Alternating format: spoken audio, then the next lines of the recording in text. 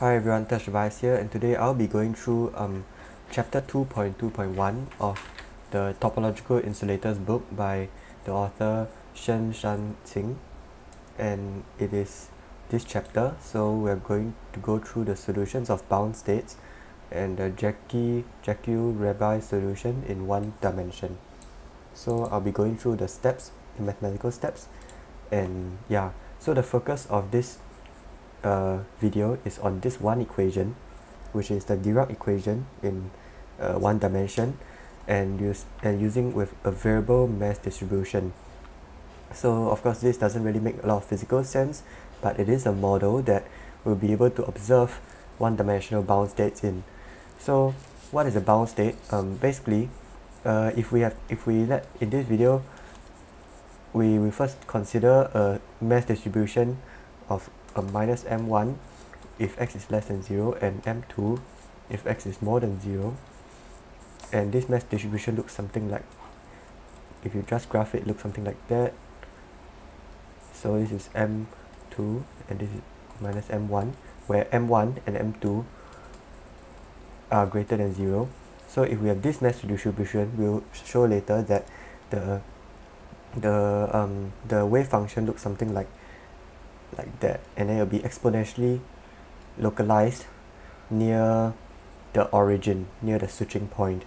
And this is called what we call a bound state, because when it's exponentially localized near the bound state, then the probability of finding the particle at the origin at the switching point is very high. So we sort of say that the particle is bound to the domain wall.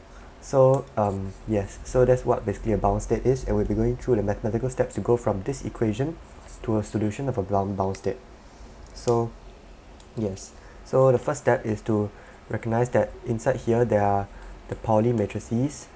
So what are they? The Pauli X matrix is simply this, and the Pauli Z matrix is 1 minus 1, like this. So we write this in so we want to find, this is the Dirac equation, we want to find, as with all quantum mechanics, we want to find the eigenstates. So we write it down on matrix form. We get minus IV, we get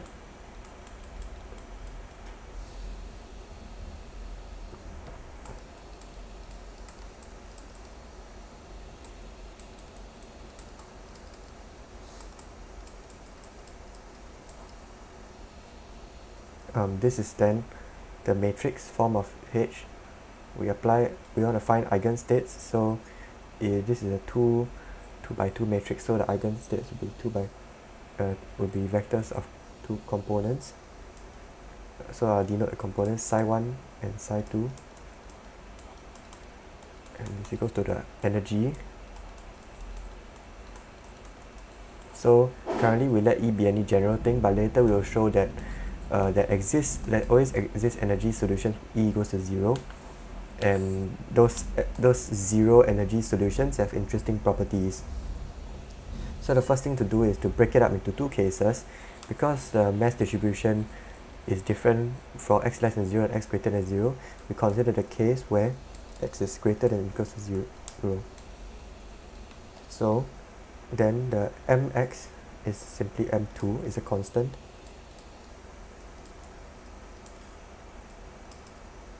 So we'll be considering this equation.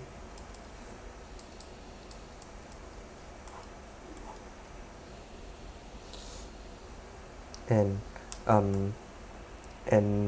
okay, so we see a derivative over here. So okay, I'll write this like this first, and later I'll make a small change.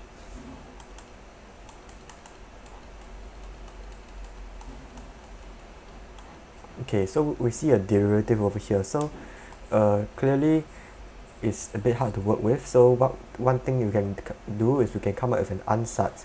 So we let psi1 equals to psi1, a constant, times e to the power of minus lambda x, lambda positive, the subscript plus x.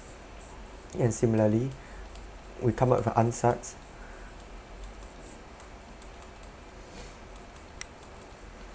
and we make sure that lambda is positive because we want it to decay as x goes to infinity, so that it's physical. So what this allows us to do is it allows us, so then this, we can replace this thing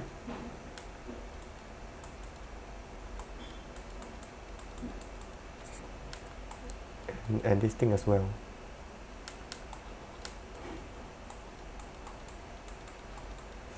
Right? Yes.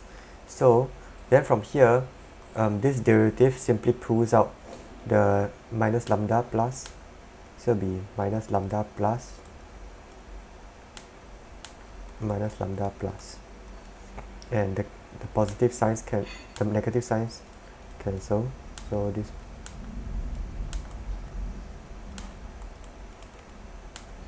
yes, so that is what the equation we have now.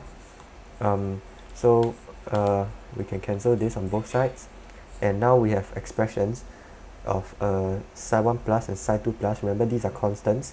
We have expressions for them in terms of each other. Okay, so what does this look like? It looks like a standard matrix equation. So if we want to find what the value of lambda plus is, we then need to take the determinant of both sides. Yeah, so we bring the e over, and we have that determinant. So we want to find the eigenvectors, so we take the determinant of minus e minus m2. Sorry that I have a bit of a runny nose.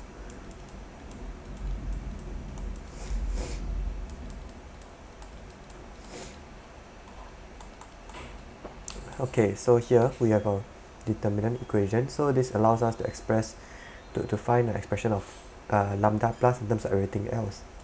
So we do this guy times this guy minus this guy times this guy. So it will be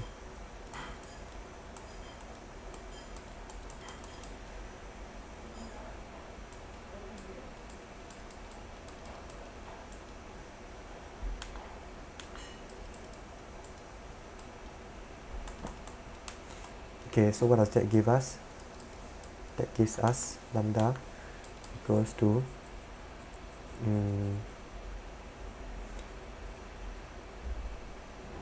this guy pulls out minus 1, so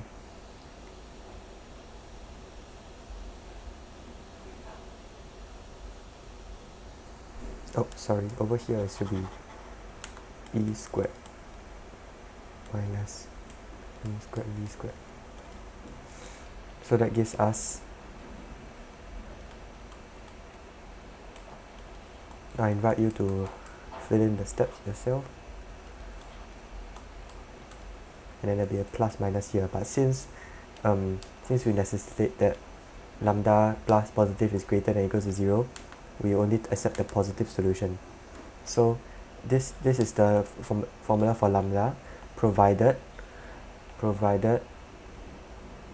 that, because lambda positive must be real, so we must ensure that this condition holds true.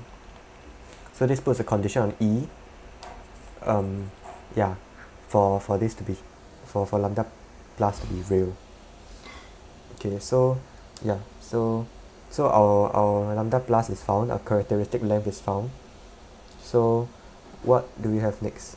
So let's find a expression for psi 1 plus and psi 2 plus in terms of each other.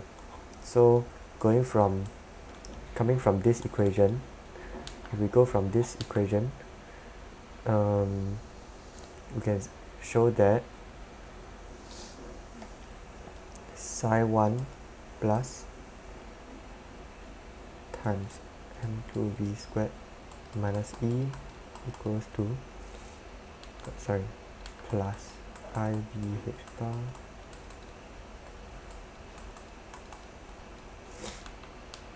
yes, if we just take one of them, we know the other one will be true because we have a specific condition on lambda. So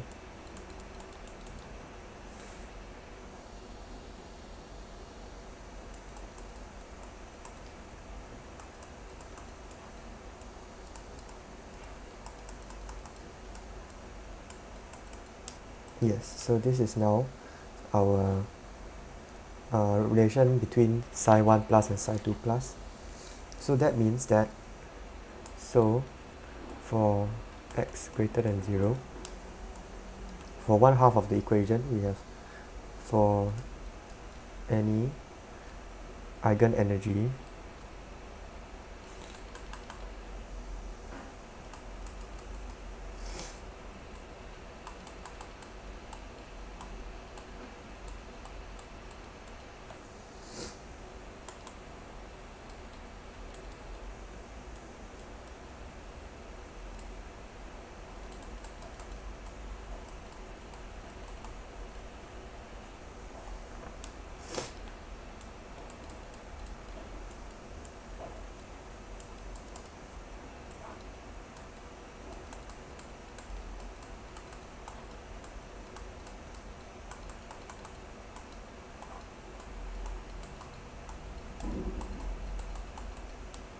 So basically this is our solution for the right side of the mass distribution for x greater than or equal to 0.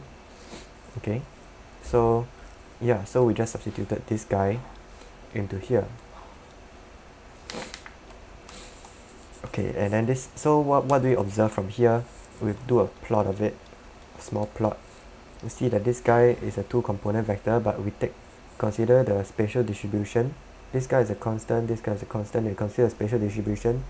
What does the spatial distribution look like? It looks like that. And there's the characteristic length.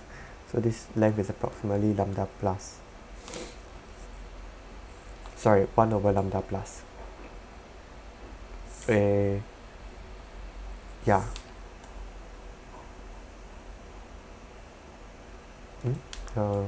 Characteristic length is approximately, yeah, basically this is the graph of e to the power minus lambda plus x.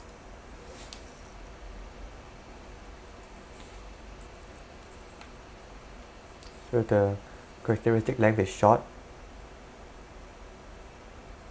then it will be very localized. No, if the characteristic, if the characteristic length is short, then it will be very, very spread out. But if the characteristic length is large, then it will be very localized. So yes, indeed, this distance is 1 over lambda plus. Okay, so that is for the x greater than or equal to 0 case. So now the case where x is less than 0, later we need to combine the two together, but the case where x is less than 0 is actually very similar. So what we get is that so similarly our ansatz will then be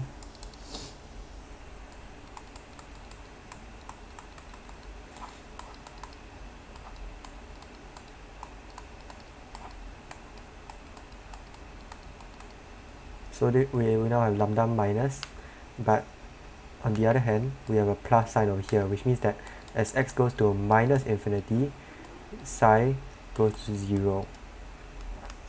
So we require that lambda minus is positive and is real.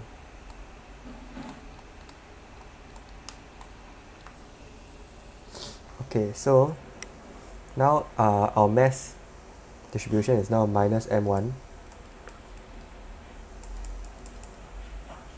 So there's a small change. So we plug it in following the steps above. So there's first there's a derivative here.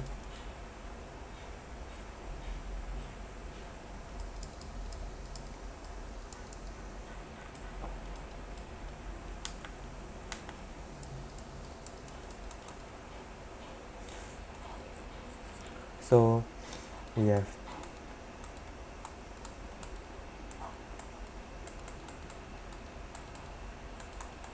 so then we replace the derivative with this lambda minus. We cancel the lambda minus away. Okay, so from here we have another relation, which is that it's a slightly different relation.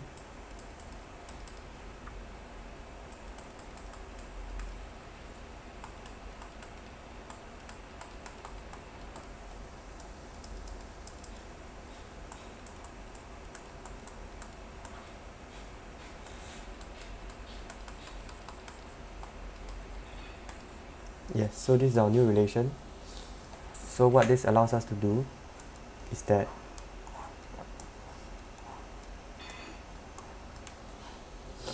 our eigenstate will then look like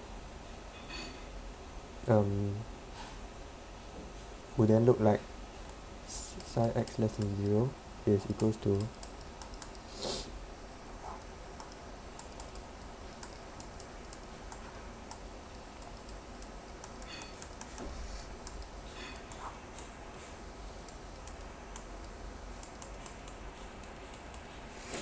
this. Yes, and we still have yet to find a condition for a formula for lambda minus. But we do the determinant again. We take the determinant equals to 0, and we obtain e squared minus mam1 v squared.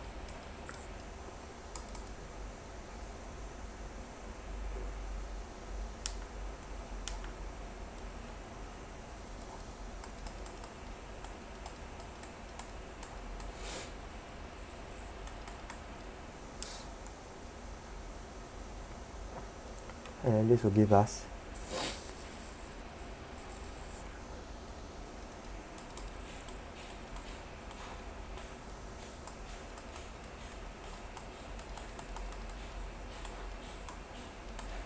and we take the positive only.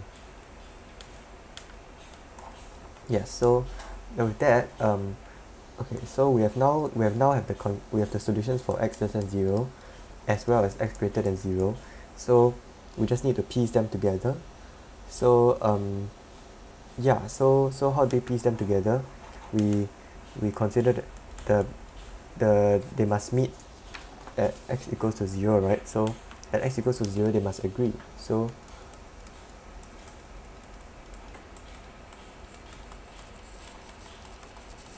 we now piece the two solutions together. One of them looks like, oh yeah, I forgot to plot this one. This one briefly looks like that, okay, with the characteristic length 1 over lambda minus. So if you piece them together, we obtain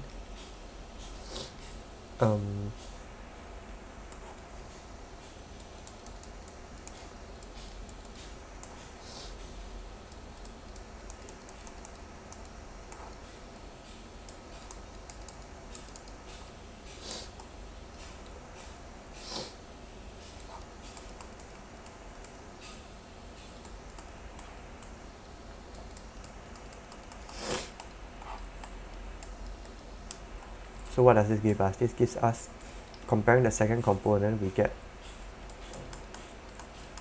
and comparing the first component, we get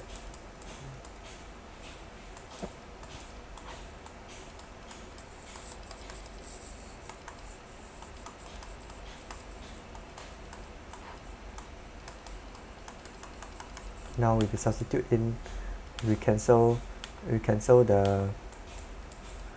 these terms, and we substitute in the formulas for lambda plus and lambda minus, we obtain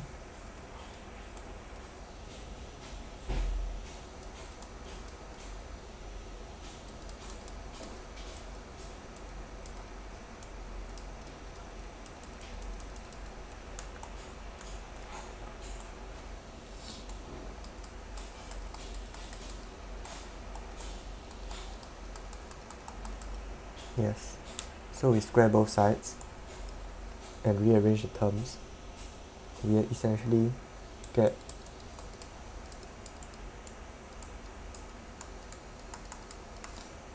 so now so this gives us a condition for the two, so we have the solution for the negative as well as the solution for the positive x.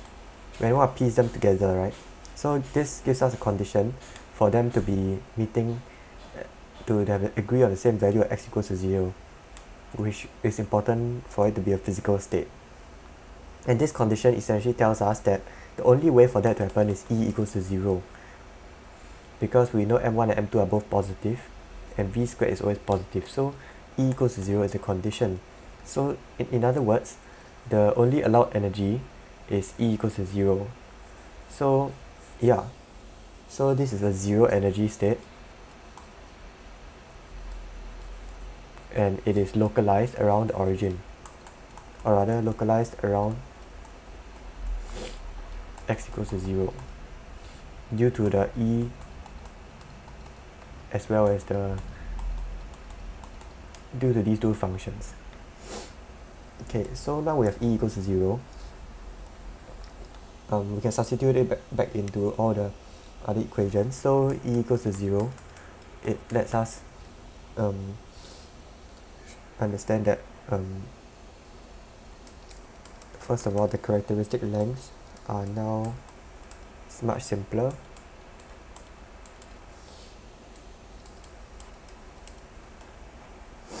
And so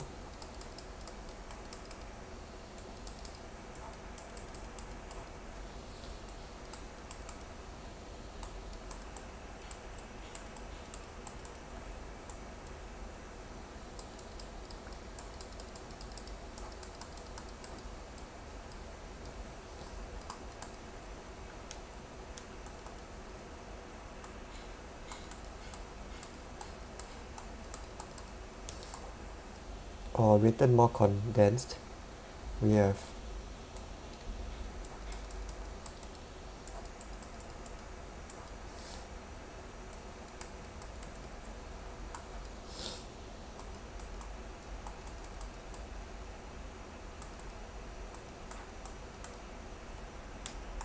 yeah.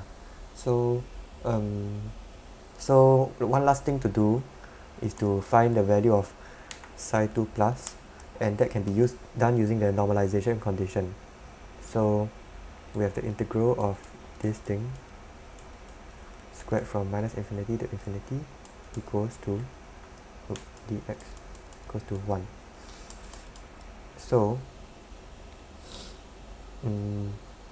yeah, so if we do the integral, so we have the minus I absolute squared plus 1 squared just gives us 2, and then we have psi 2 plus this thing is absolute squared. We know the phase doesn't matter, so yeah, then we have the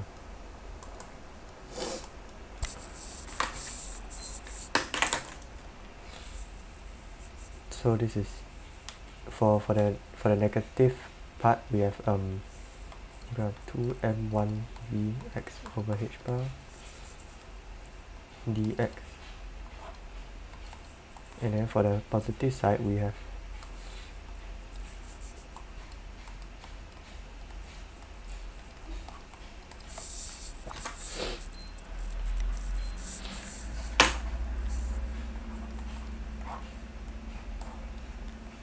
and this is equal to 1. So so what do we have here? We have 2 over 2 squared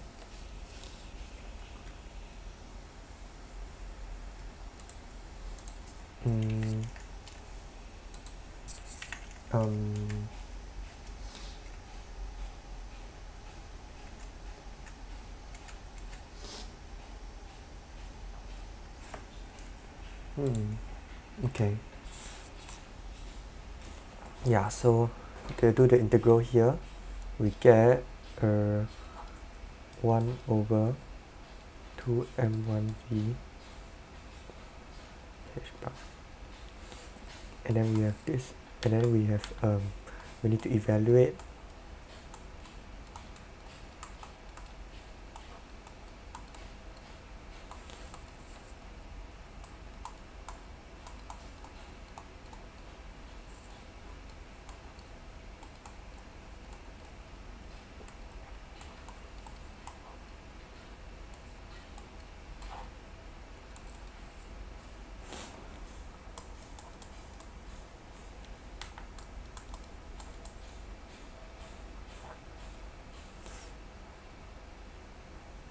okay, the 2 cancels. Okay, not so fast yet. Let's just evaluate it first. This one is actually just 1, and then this one, this term, so this term is equal to 1, this term is equal to minus 1, so minus 1 cancels with this minus sign over here, so we get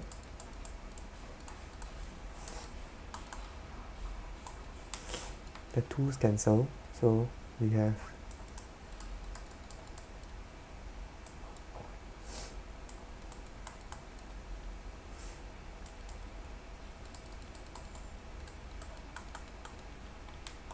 n.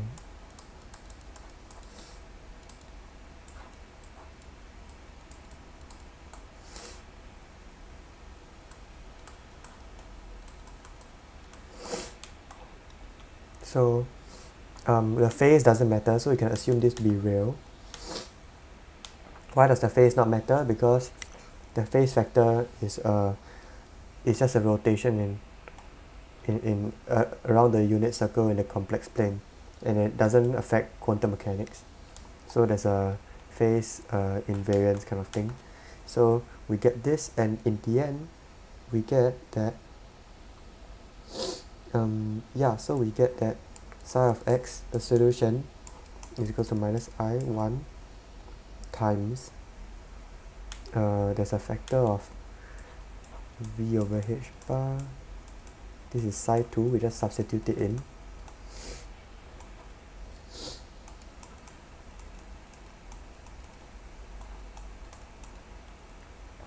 And so this is our solution for the mass distribution of mx equals to minus 1 m2, oops, sorry.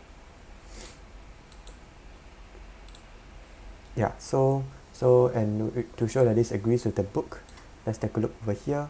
So there exists a zero energy solution, and the corresponding wave function is this. So great, wonderful. So now we could end the video here, but it's worth discussing the robustness of this solution. So why is this zero energy solution special? It's because essentially right now we have a very flat distribution, right? We have something like that, and then something like that, as in this. If we use this to model something in the real world, having it so flat will almost never happen. However, what is interesting to consider is that what happens if we deform this mass distribution such that instead it isn't so flat, by something more like, I don't know, something like that and something like that, and then we see that there's a change in sign of mx over here. So mx changes sign, and what would be the solution then? Well, it turns out that the solution would be something that is also localized around here, so it would be something like that. And why is that so? So in other words, the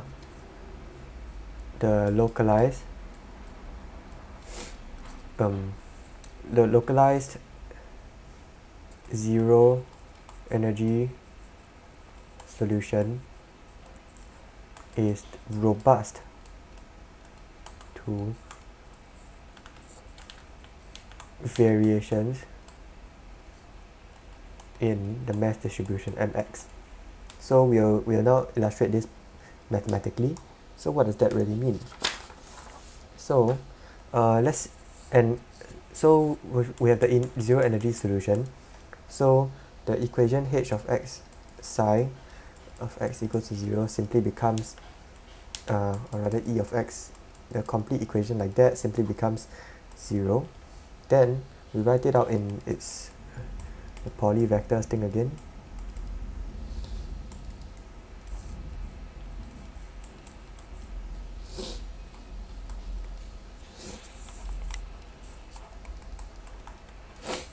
So we have let's look for a zero energy solution. So we multiply sigma x on both sides. So we obtain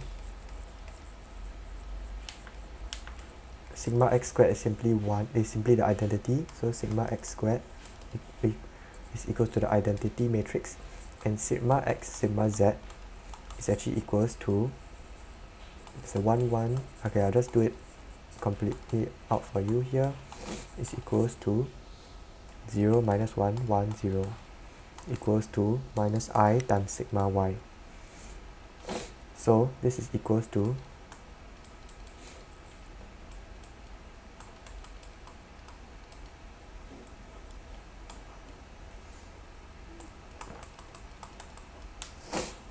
okay, so if we express this, we have sigma x psi of x is equals to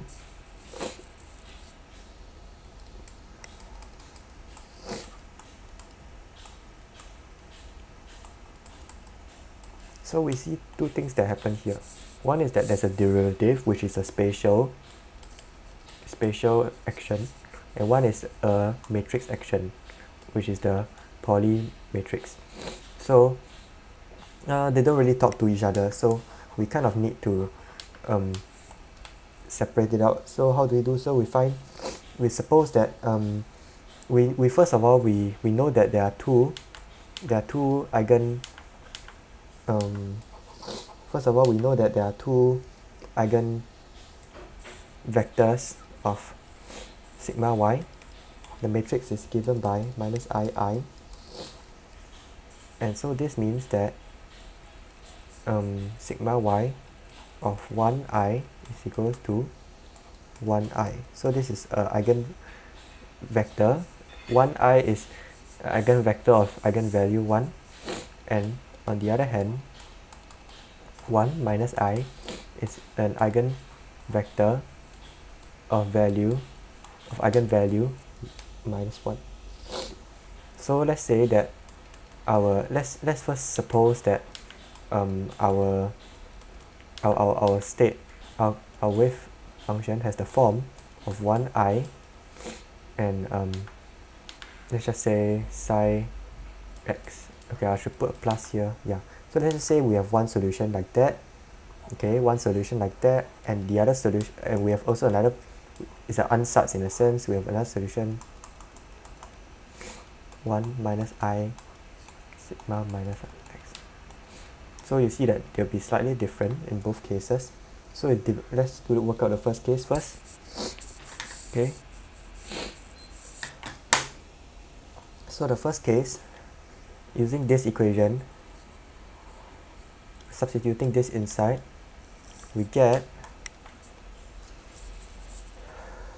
sigma of x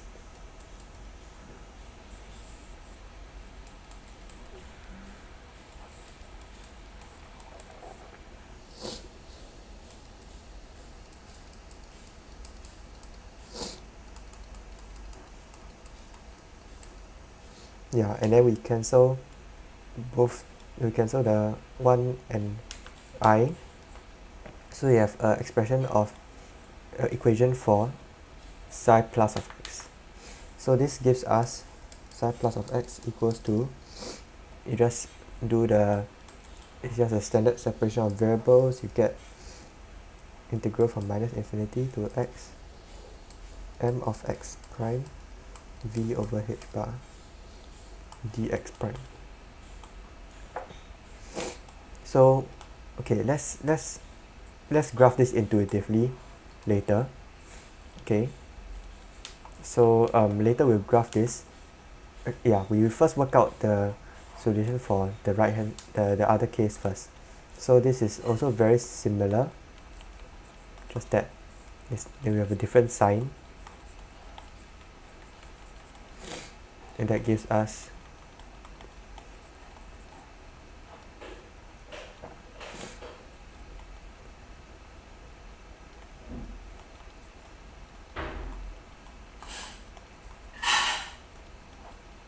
yes, so we have these two solutions.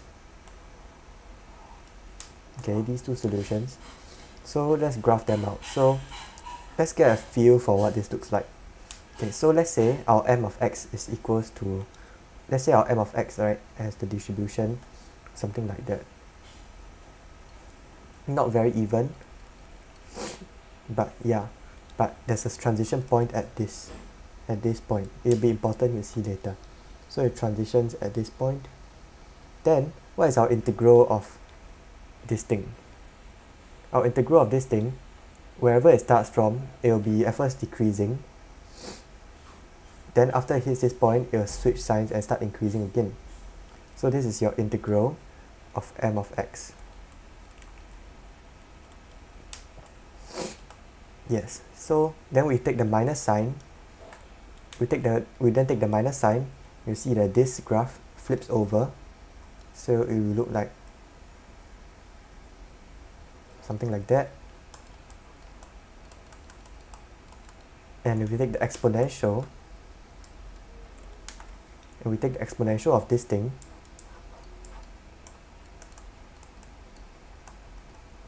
then we obtain something that is very localized around the transition point. So perhaps I can draw it here. So we get something very localized around transition point after normalization, of course. And so that is our H state. Whereas for the other scenario, okay, so this is for the case where mx, this is the case where mx goes from minus infinity, sorry, it goes from, this is the case where m of minus infinity is equals to, is negative, where, and m of this one is positive. And so in the other case, what is the other solution used for? The other solution is used for the case where it's the opposite signs. So in this case, now our m of x will look something like that. And then our green function, sorry, I should really say green function, because green function has another meaning. So it looks something like that. Okay, and then flipping it,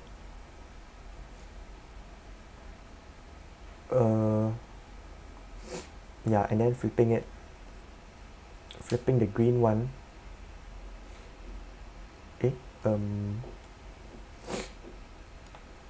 okay, so flipping the green one, obtain something like that.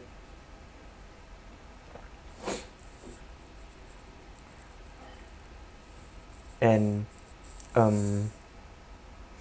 we get that this is, wait, hold on. Oh, that's why we don't flip it. Yeah, correct. That's why we don't flip it. So the pink one will be also following the green one. That's why we don't flip it. That's why the sign here is positive. So that we ensure that every time, in every single possible mass distribution, whether it's the left case or the right case, you always have the exponential, the thing inside the exponential always has a maxima at the transition point. And that is why this case is also localized around this point. So we see that whatever the mass distribution is, as long as they change sign along the way from minus infinity to infinity, so maybe I should write it out, as long as m minus infinity, m infinity is their different signs, there exists a localized state at the domain wall bracket. This is where m of x equals to 0, the transition point, and this is exponentially localized. And so we see that m of x can be any shape we want,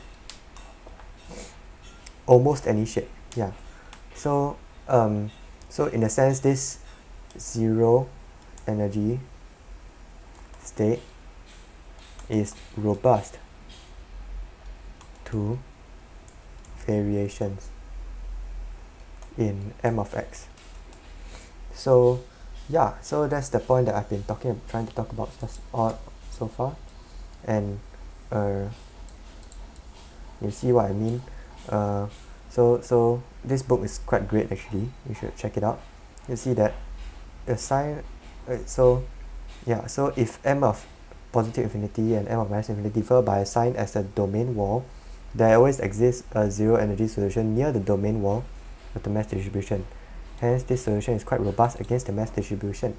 So with that, yeah, we have come to the end of the video. In this video, we basically discussed the